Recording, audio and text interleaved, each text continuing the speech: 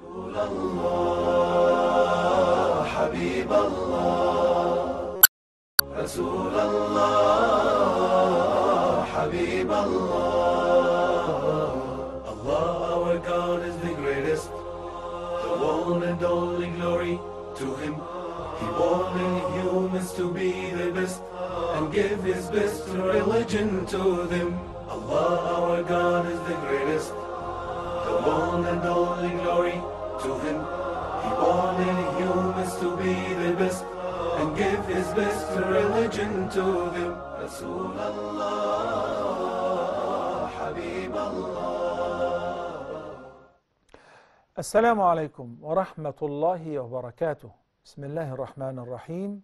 الحمد لله وكفى وسلام على عباده الذين اصطفى لا سيما المصطفى صلى الله عليه وعلى آله وصحبه وسلم تسليما كثيرا. My dear viewers, welcome to another live edition of Gardens of the Pious, and today's episode is number 540 in the blessed series of Riyadus-Saliheen by the blessed Imam Nawawi, may Allah have mercy on him. Today is going to be our third episode in studying chapter number 243, the chapter of being ordered to send the blessings and salutations upon Prophet Muhammad, peace be upon him, and the virtues and the wordings of doing so. Today, inshallah, the first hadith we have is hadith number 1401. In the second hadith, which is collected by Abu Dawood, may Allah have mercy on him, the great companion Abu Hurairah radiyallahu anhu قال قال رسول الله صلى الله عليه وسلم لا تجعلوا قبري عيدا وصلوا علي فإن صلاتكم تبلغني حيث كنتم. Very beautiful hadith. The Messenger of Allah, peace be upon him, said, do not make my grave a place of festivity, and supplicate Allah for me and send your salutations upon me, for your supplication reaches me wherever you are. This hadith, brothers and sisters, answers a lot of questions. Question number one. Many people, whenever they're going for Umrah or Hajj, their relatives will ask them to do them a favor. Whenever you stand before the Prophet's grave, tell him, Muhammad, the son of so-and-so, Maryam, the daughter of so-and-so, is giving you salam, O Prophet of Allah. So it's an amana. You gotta convey my salam to the Messenger of Allah. And you find people standing before the grave of the Messenger of Allah, peace be upon him, and saying, peace and blessings be upon you from me, and peace and blessings be upon you from this person and that person, from my mom, from my aunt, from my neighbor, from... While the Messenger of Allah, peace be upon him, made it very clear. He said, and supplicate Allah for me, and send your peace and salutation upon me, since your supplication will reach me no matter wherever you are. So I don't have to be standing physically before the grave of the Prophet sallallahu alaihi wasallam for my Durood Sharif, for my supplication for the Prophet to reach him. It will reach him while I'm giving salam to him right now from the studio. Allahumma salli ala Muhammadin wa ala ali Muhammad. Delivered innocently. And the angels who delivered the salam right now, they say, O Messenger of Allah, Muhammad ibn Salah, Muhammad the son of Salah, has sent his peace and salutation upon you, has supplicated to Allah to bless you. It is delivered. So he will reply back to me innocently, and Allah will bless me, or whoever will send the peace and salutation upon him 10 times more. That is all stated in the sound hadith. So don't bother. You don't have to worry about asking any person and asking him emphasizing, please do not forget, write it down in a piece of paper, because normally when we stand before the grave of the Prophet ﷺ, we barely have time to say Allahumma salli ala Muhammad or Assalamu alayka ayyuhan nabi. Then we're asked to move forward. Likewise with Abu Bakr and Umar. So calm down, take it easy, and rejoice.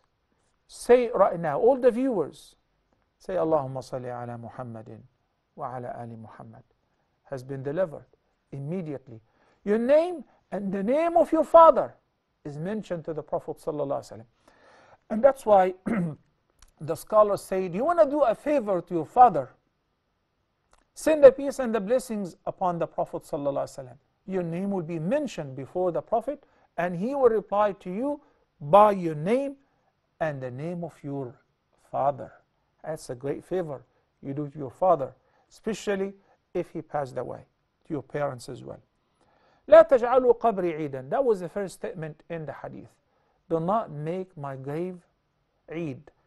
What is the word Eid?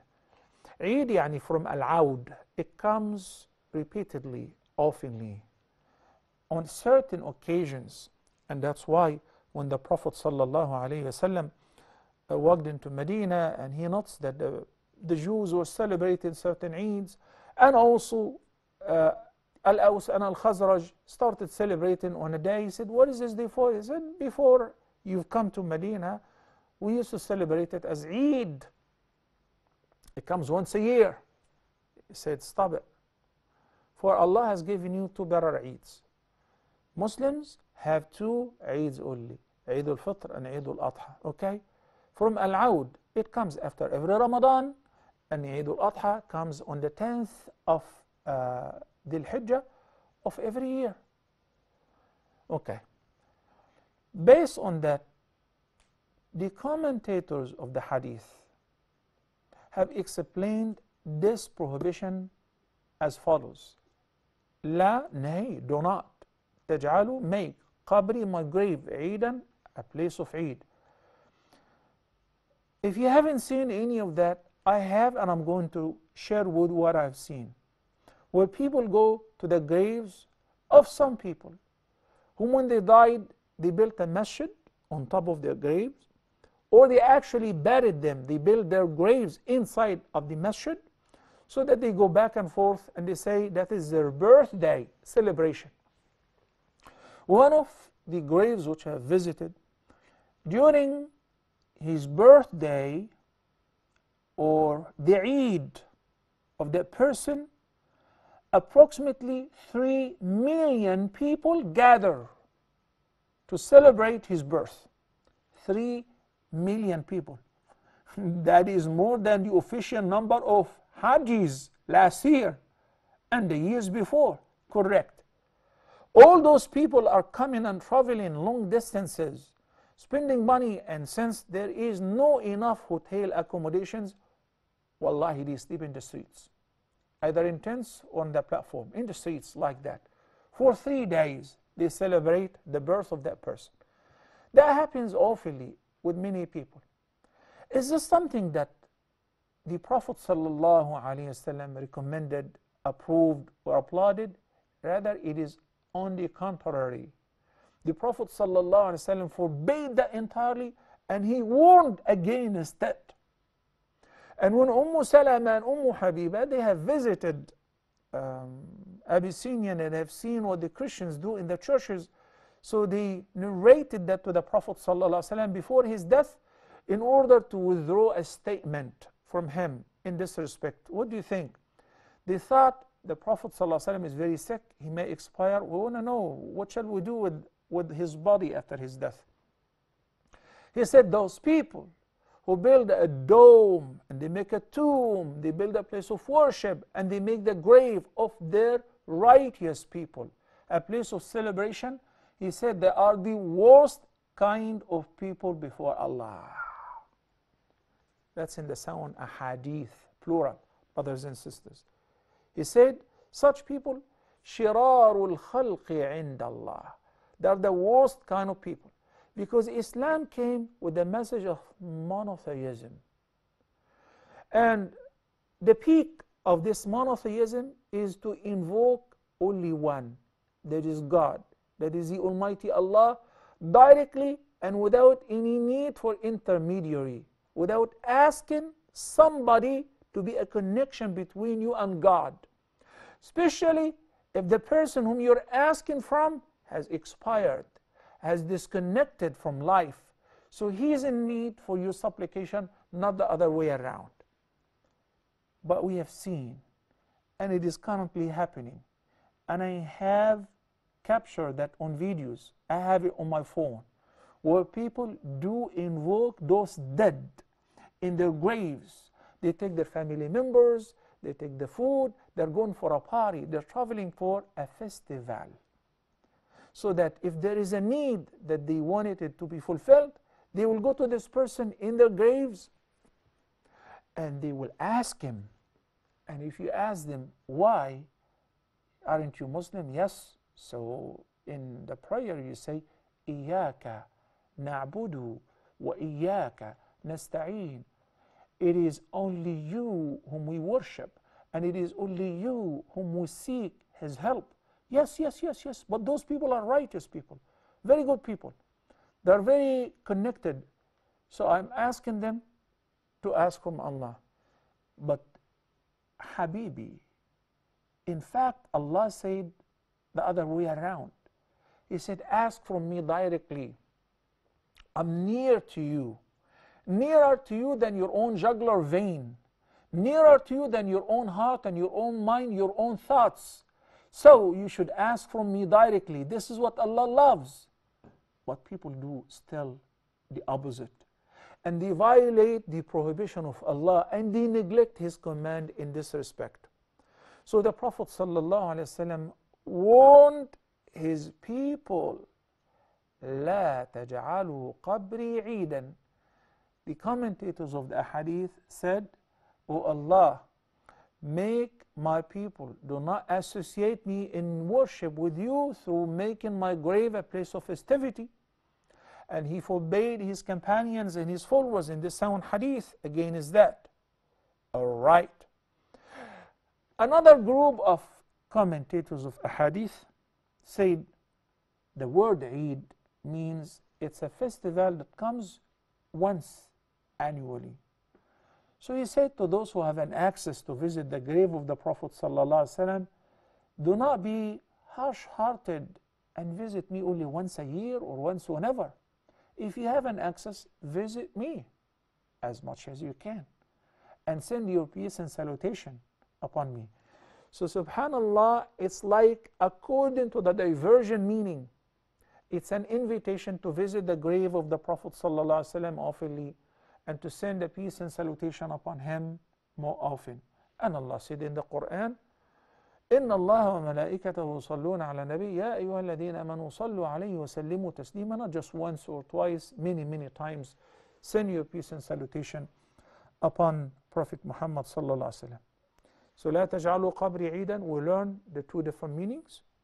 وصلوا علي. الصلاة from us for Prophet Muhammad is to ask Allah to bless him, to raise him into the highest ranks, to grant him the honor of al-wasila and the intercession. فَإِنَّ صَلَاتَكُمْ تَبْلُغُنِي حَيْثُ كُنْتُمْ. For indeed your supplication reaches me wherever you are. Beautiful hadith. Beautiful hadith. I can assure you, my dear viewers, that subhanallah, the opposite of darkness and ignorance is knowledge and light. Imam al-Shafi'i, may Allah bless him, said, إِنَّ الْعِلْمَ نُورٌ. Knowledge is light. So when you study those hadith in this kind of format, you won't ask further questions. And when somebody is going for Hajj or Umrah, you wouldn't bother to say, oh, please convey my salam to the Prophet ﷺ, because I know when I say right now, Allahumma salli ala Muhammad, it is already delivered. Okay? And I know that when I stand before the grave of the Prophet ﷺ, I know what I'm supposed to do. I'm not ignorant. I'm not, I don't get carried away because I'm emotional. I mean, it's perfectly okay. I often cry when I'm standing before the grave of the Prophet ﷺ. And while standing in the long queue, every step when I'm taking my steps towards the grave, I cry. And my body is shivering. Okay? This is very normal. And then when I stand, if I have a chance to pause for a minute or two, if the guards do not, force us to leave. And when I look, even though you don't see anything, and you imagine that the greatest man walked the earth ever, Muhammad sallallahu alaihi wasallam, is buried there. And next to him, Abu Bakr and Umar, his best two companions. It's amazing. So yes, you shed tears, you get emotional. But getting emotional doesn't let you get carried away and you end up asking from the Prophet or from any of his companions. I pray for him. I ask Allah to bless him, to salute him. Then when I'm finished, I turn around and I ask from Allah. Why? Because visiting the grave of the Prophet ﷺ, sending the peace and the blessings upon him, is one of the greatest means of approach, wasila. So you do what Allah said. This is an act of obedience. So this is a wasila. And Allah the Almighty said in Surah Al-Ma'idah, يا أيها الذين آمنوا اتقوا الله وابتغوا إليه الوسيلة لعلكم تفلحون. Oh, who you believe, keep your duty to Allah and seek the means of approach unto Him in order to be successful. Among the means of approach to Allah is doing what pleases Him, is obeying Him, fulfilling His commandments. So He said, Sallu alayhi. So I said, Allahumma salli ala Muhammad. Then Allah is happy. Seize the opportunity of Allah is happy with you and present your need and your case before Allah, then your need will be fulfilled. How is that? That's in line with the Sharia. That's a way that pleases Allah. But turning to anyone, especially after their death, and asking them to fulfill your need, claiming that they will take your masala and then they will present it to Allah. Why this long cut? Why do you make this long drive? While He said, I am the closest to you. Second hadith, hadith number 1402. Also collected by Abi Dawood, may Allah have mercy on him. In the sound hadith, Abu Hurairah radiyallahu anhu narrated that أن رسول الله صلى الله عليه وسلم قال ما من أحد يسلم علي إلا رد الله علي روحي حتى أرد عليه السلام. He said, peace be upon him, whenever someone greets me, Allah renders the soul to my body while I'm in the grave. Then I return his greeting. The hadith is very clear, crystal clear.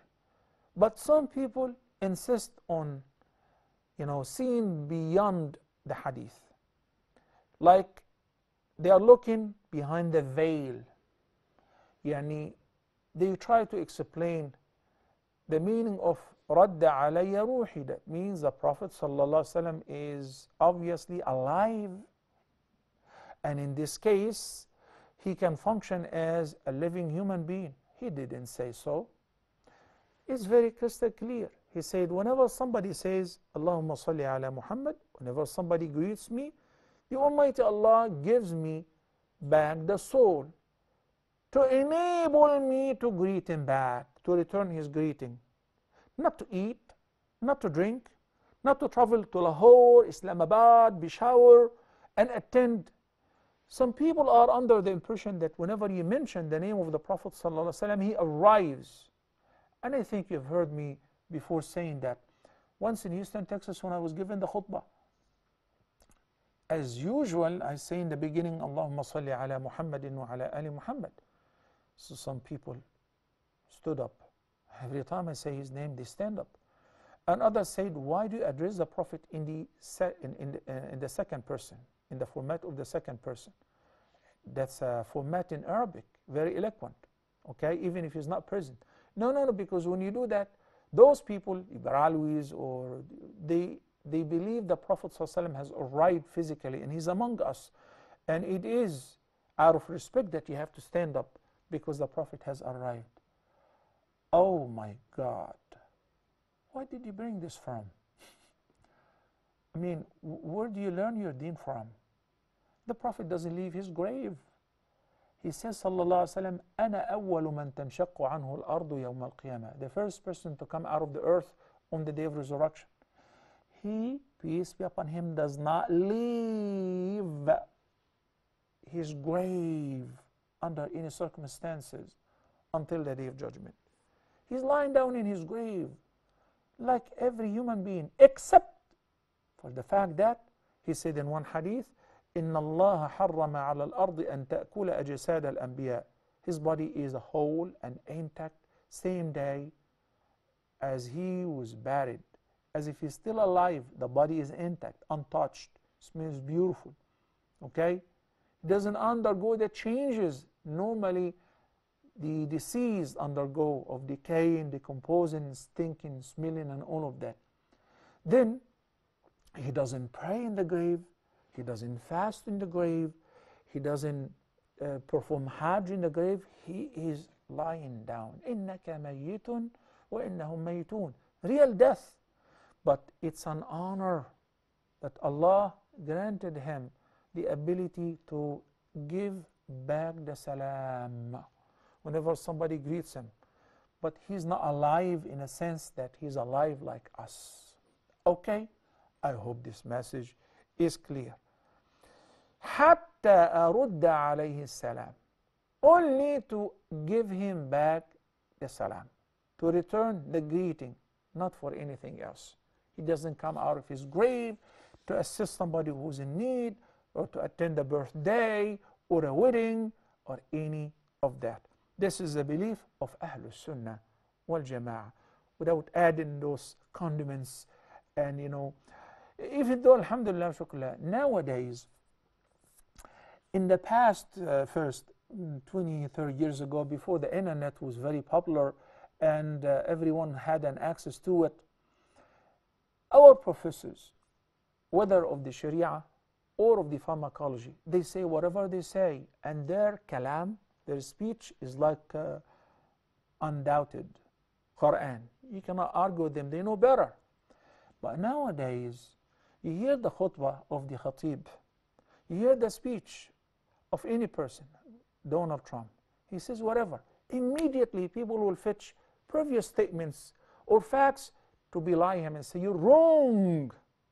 So we have an access to verify any informations. Why don't we use the same access to verify what is authentic and what is not, irrespective of our ibadah? Why do many of us still feel like they're stuck with the cultural traditions or what the foreparents, the grandparents have taught them? With my due respect, whatever my teacher said in the past and I verified that it wasn't true, discard it. I have what the Prophet ﷺ said. Never, ever say, my teacher said, or my grandma taught me, as long as it comes in conflict with what is sound, what is narrated, and it is authentic, that takes over. Last hadith before the break, hadith number 1403. عن علي بن أبي طالب رضي الله عنه قال قال رسول الله صلى الله عليه وسلم البخيل من ذكرت عنده فلم يصلي عليه. The hadith is collected by Imam Tirmidhi and it is an accepted hadith. So he says, peace be upon him, Al-Bakhil, the cheap, the miser, the stingy person, the actual stingy person is the one in whose presence my name is mentioned, and he does not send a peace and salutation upon me. He doesn't say, Sallallahu alayhi wa sallam. Okay? So in any incident, when his name is mentioned, don't get bored of saying, Sallallahu alayhi wa sallam. Allahumma salli ala Muhammad. What about ya Shaykh? If that is mentioned in the khutbah, the Imam says, قال رسول الله صلى الله عليه وسلم, he's about to say a hadith. So he quoted the name of the Prophet. He said, the Prophet صلى الله عليه وسلم said, and you taught us that in the sound hadith, the Prophet صلى الله عليه وسلم commanded us during the speech of the Imam in Friday's sermon, zip off your mouth. You don't say a word. To the extent if somebody's walking in and said, you guys, assalamu alaikum, do not respond to him. Keep quiet. Yeah, to the extent, yes, to the extent. But when the Imam says the name of Muhammad, every time, even if he says it 50 times in the Friday sermon, say, Sallallahu Alaihi Wasallam, Allahumma salli ala Muhammad, Sallallahu Alaihi Wasallam, Alayhi Salatu Wasalam, any of these forms, but without moving your tongue. Do not say it out loud. Or if you move your tongue, it is okay, but do not say it out loud. Say it quietly so that the person next to you doesn't hear you. Okay? What about if I'm in the bathroom and the adhan has been called and says, Ashhadu anna Muhammadan Rasulullah? Do not say anything, because in the bathroom, while answering the call of nature, you're not supposed to mention the name of Allah or say any dhikr or any citation. Reading Quran. I came across the ayah, Muhammadur Rasulullah. Stop, pause, and say, Sallallahu Alaihi Wasallam.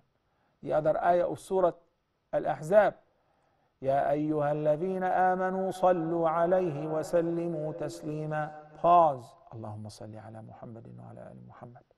Okay? Barakallahu fikum. Let's take a short break. And inshallah, after the break, we have a very interesting hadith. Consider it like a gift to present it to you, inshallah. But we'll be back in a few minutes. Please stay tuned. Rasulullah, Habiballah, Rasulullah, Habiballah.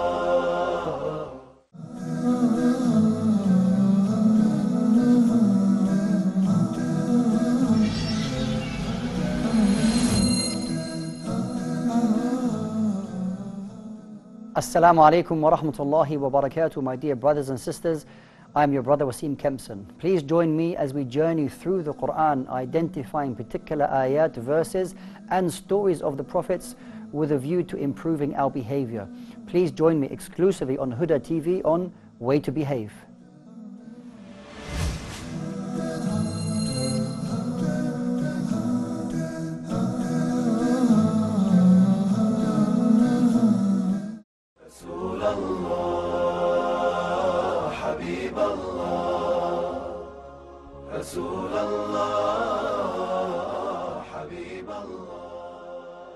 Assalamu alaikum wa rahmatullahi wa barakatuh, and welcome back. Here is our phone numbers in order: landline area code 002, then 0238555131. Alternatively, area code 002, then 010054693323. WhatsApp numbers area code 001-347-806-0025, and finally area code 001-361-489-1503. You can watch us live on the social media, whether my page, Salah Official, or the YouTube channel, or Huda TV YouTube channel as well. The first hadith we have, which I referred to before the break in the earlier segment, as it's a gift. Many of us complain that sometimes my dua, my prayer is not answered. And we said it is answered, but in a way or another. But there is something to augment the supplication, to enhance its chances of being accepted and of answering your supplication, that is presented in this hadith. عن فضالة بن عبيد in hadith number 1404.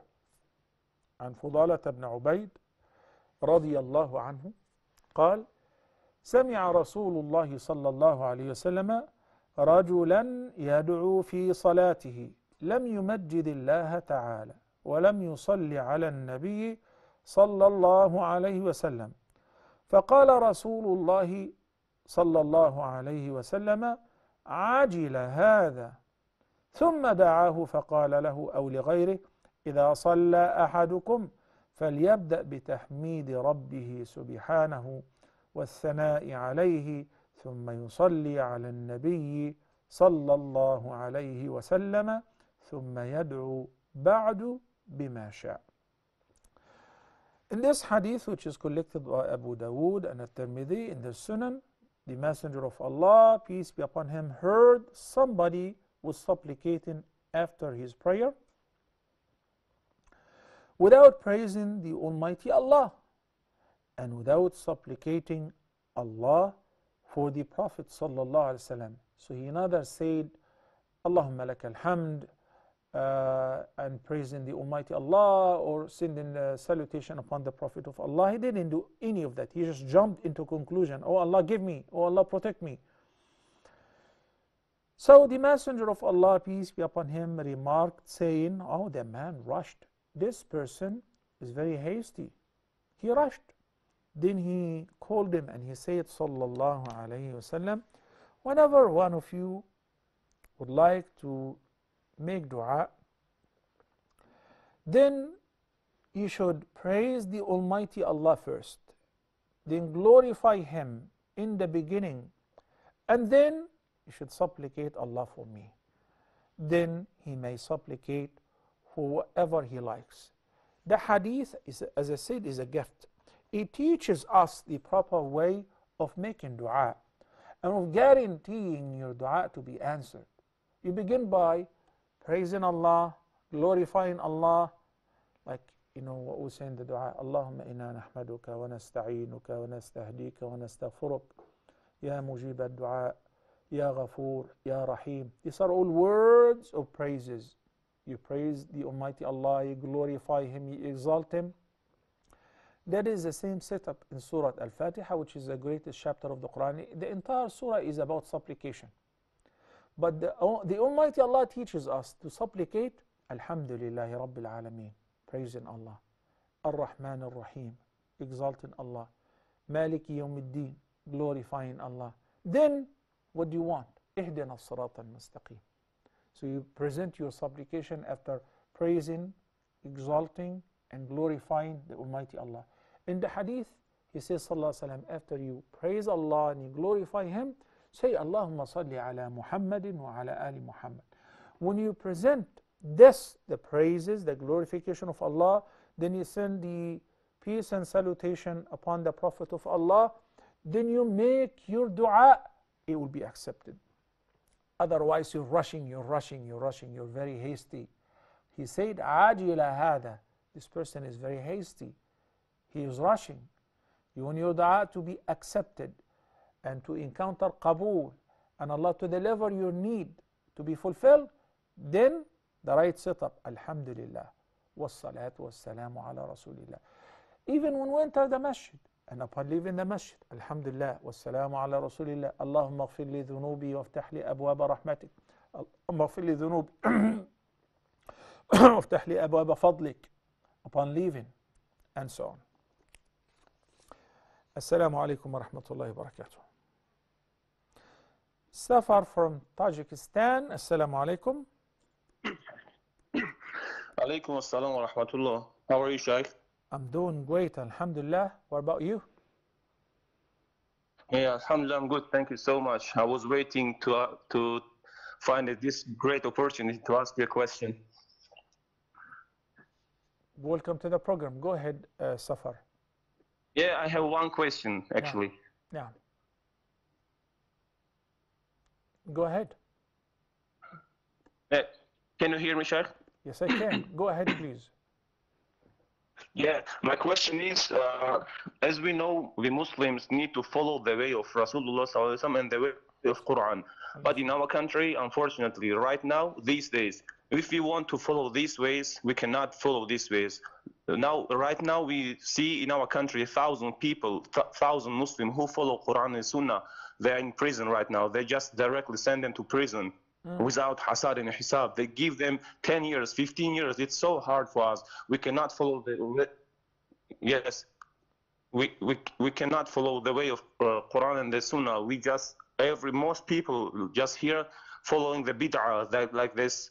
There is no authentic hadith. They're just following them like blindly. We cannot follow the authentic hadith. We cannot follow the Quran. If you do it, they will say that you are joining to some groups. They will just send you to prison. Could you please give us some explanation? What can we do in this country? Can we move to other country? What is your suggestion, please?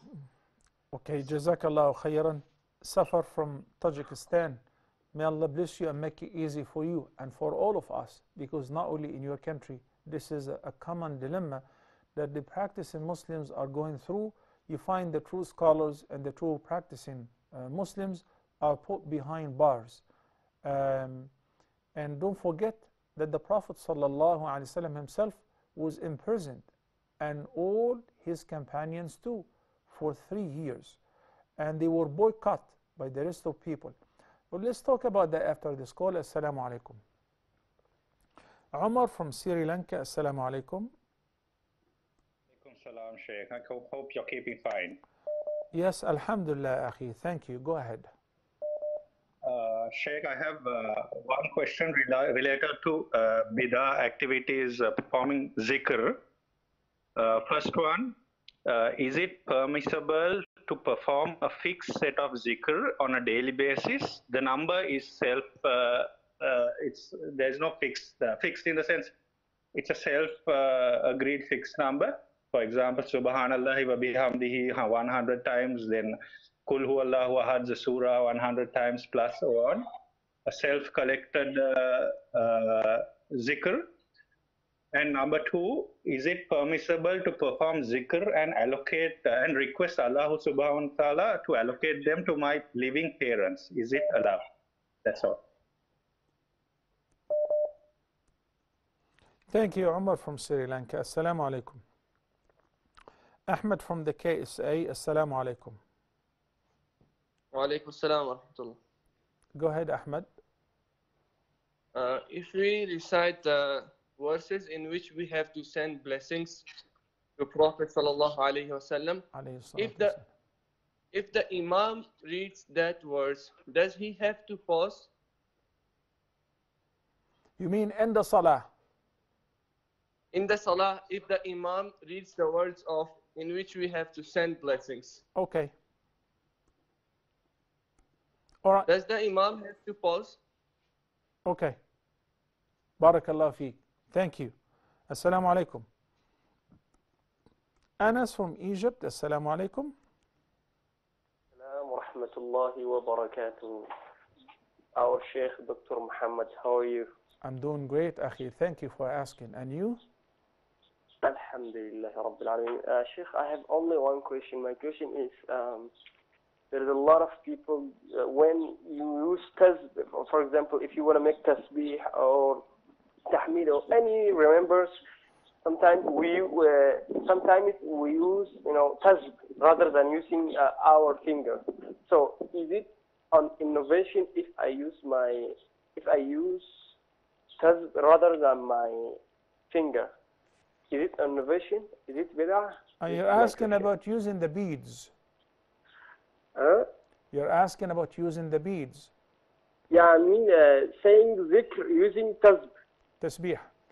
Okay. Yeah. What are you doing, Anas? Where are you originally from? What are you doing in Egypt? What is it? Where are you originally from? Actually, now I'm in Egypt. Originally, I'm from Ethiopia. I see. Okay. All right, Anas. Yeah. Thank you. Assalamu alaikum. Sister Maya from the USA. Assalamu alaikum.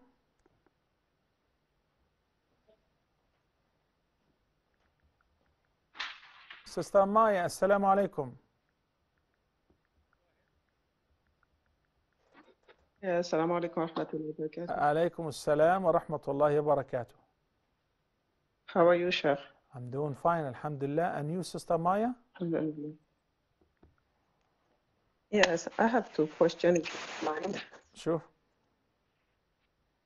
I have missed so many days from Ramadan, and I have finished them, and now I am on my doing the 6th day of Shawwal, but I still owe 1 day. So I was wondering, should I fast it tomorrow to complete it, or I can wait until this coming Thursday to complete it to have the double reward?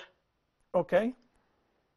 And my second question is that here, since the kids are not going to school, so the government has sent like some card. It's like a food stamp card, but they have sent those for the kids who are not going to school to compensate for the missed lunches that they have been having in school to help the families.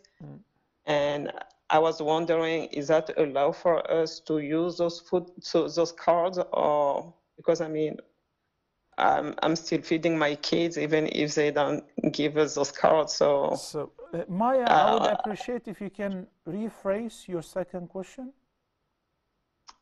Okay. I was saying that here in the US they have sent us those food cards to help the kids for the lunches that they have been missing at school, to help the families for the pandemic.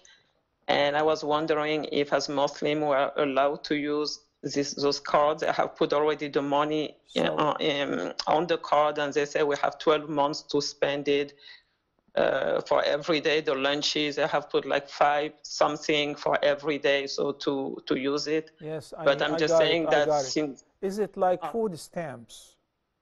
Right? No, it's not food stamp because I don't use food stamp. It's just a card. Not necessarily. Okay. It is, instead of taking the food at the school, they give them cards or vouchers. It's called food stamps, so that they can purchase food or whatever from the stores outside since they are not in school. Am I correct? All right, exactly. Okay, yes, it is permissible. Enjoy it. Okay, even though like we don't. You guys pay taxes. You guys pay taxes, and the government is compensating the people during the pandemic. The government is like the family father, so they give you something. You didn't fake any documents to say I'm eligible. They're giving all the students, enjoy it, take it. It's permissible. Okay. Okay, barakallah. Wafikum barak. Yeah, and I would say with regards to fasting, it would be best if you make it Mondays and Thursdays with the intention of hitting the days which they are more blessed, so that you will get the reward of coinciding the sunnah, and meanwhile making your miss fasting. Assalamu alaikum. Ahmad from Bangladesh. Assalamu alaikum, Sheikh. How are you? Wa alaikum salam wa rahmatullahi wa barakatuh. Welcome to the program, Ahmad. How's your family, Sheikh? Everybody is doing great, alhamdulillah, by the grace of Allah. Thank you for asking, Akhi. Alhamdulillah. Sheikh, I have a question. Yeah. Whenever I recite this dua, I cry. You know, Sheikh, the dua is in English, and it says, I bear witness that you are indeed the messenger of Allah, that you convey the message and fulfill the trust and advise the ummah and so on, Sheikh. I want to know that, Sheikh, if I can recite this dua in my prayer in Arabic.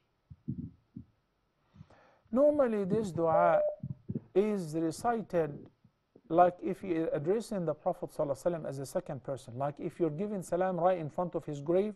Or normally the khatib, while giving the khutbah, he says, أشهد أنك بلغت الرسالة وأديت الأمانة وكشفت الغمة ومحى الله بك الظلمة. This is the interpretation of what you just said in English, and you can recite it whenever, no problem. Okay?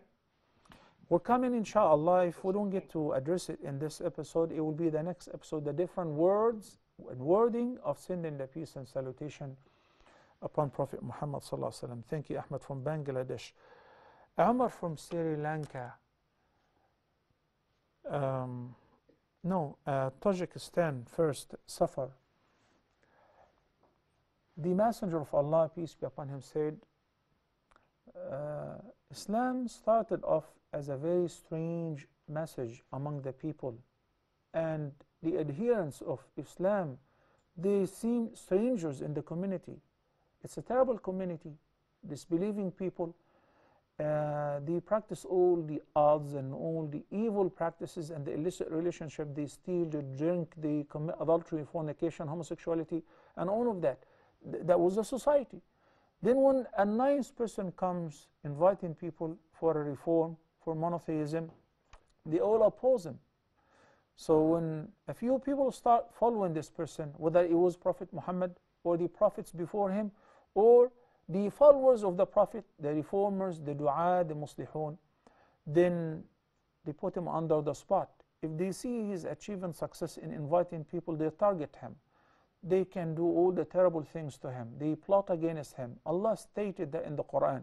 He said in Surah Al-Anfal, وَإِذْ يَمْكُرُ بِكَ الَّذِينَ كَفَرُوا لِيُثْبِتُوكَ أَوْ يَقْتُلُوكَ أَوْ يُخْرِجُوكَ وَيَمْكُرُونَ يَمْكُرُ اللَّهُ. No doubt that the Prophet ﷺ is better than all of us, and he is the dearest and the most beloved to Allah. Yet Allah has recorded in the Quran how much the disbelievers plotted against him. What was he doing? He was doing nothing but good things. They plotted against him to arrest him, to imprison him, to kill him, or even to exile him. You know, and if this is the case, and the people of innovations and the people of disbelief are against you, that's a sign that you are on the right track. So be patient. You know that the Prophet ﷺ, for 13 years after he was commissioned with the Nubuwah, they didn't have masjid. They couldn't pray in congregation. They couldn't recite Quran in public. They used to hide, sneak into Darul Arqam in order to learn and teach his companions. You know that, right? And this is a messenger of Allah. We are living in a similar era where most of the true dua are put behind bars. And yesterday there was a young man who called from Malaysia, and he said that his father said, if you grow your beard, I'll kick you out of my house and I will shave it by my own hand. And the boy was doing nothing other than trying to imitate the Prophet ﷺ. You know, if the same boy was a smoker or smoking weed or has a girlfriend and he kept a beard, his dad wouldn't dare to tell him that. Why? Because he knows that he's crook. He's going astray, so it's a fashion. If he's growing it as a fashion, it's okay.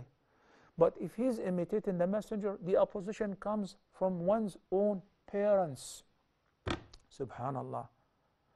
And this is the test. This is a real trial. May Allah keep us steadfast on the straight path. Umar from Sri Lanka. Leave those people alone. And when you read through, like if you have the book of the Fortress of the Muslim, and you know that the Prophet ﷺ said, you recite this how much in the morning, how much in the evening, and you stick to it, fine. Somebody else, as he said, self-made figures, numbers, and supplications, I don't care about them. I do not follow them. No matter how much they say it's cool, it's nice, it's better, and it works, I don't care. Follow and do not innovate. Bottom line, do not waste your time. Okay? And whenever you recite dhikr, can I grant the word of my recitation of dhikr or Quran to my living parents? Living or dead.